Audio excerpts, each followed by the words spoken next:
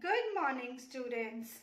Dear students, today we will learn how to solve statement sums given at page number 115 of your maths book.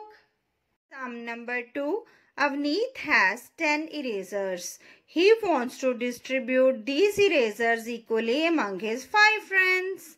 How many erasers will each friend get? Students, you can see Avneet is having 10 erasers. He wants to distribute or divide these erasers equally among his 5 friends.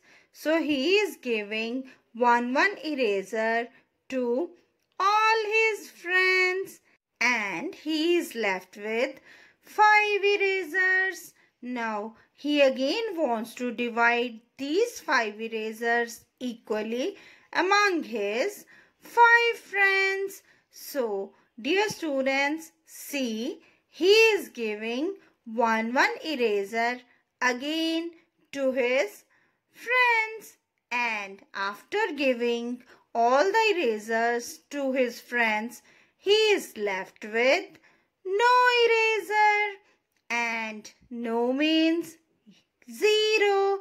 So dear students, it shows he has divided erasers equally among his 5 friends and each friend got 2 erasers. Dear students, now we will solve it with the help of division method. Here 10 is dividend and 5 is divisor.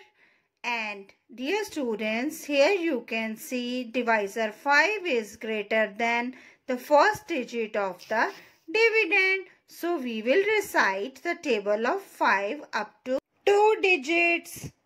And we know in the table of 5, 5 2s are 10.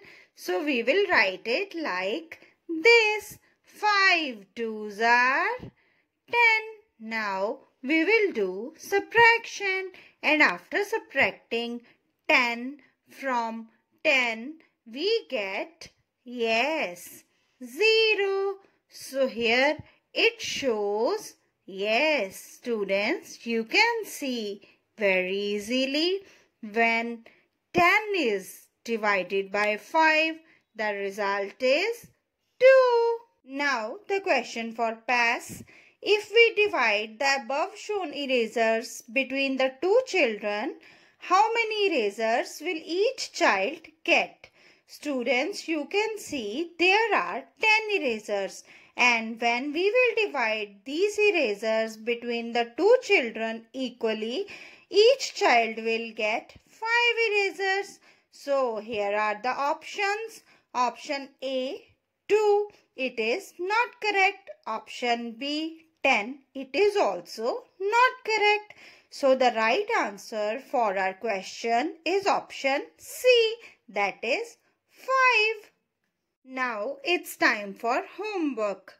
In the homework, dear students, solve the statement sums given at page number 115 of your maths book. Thank you.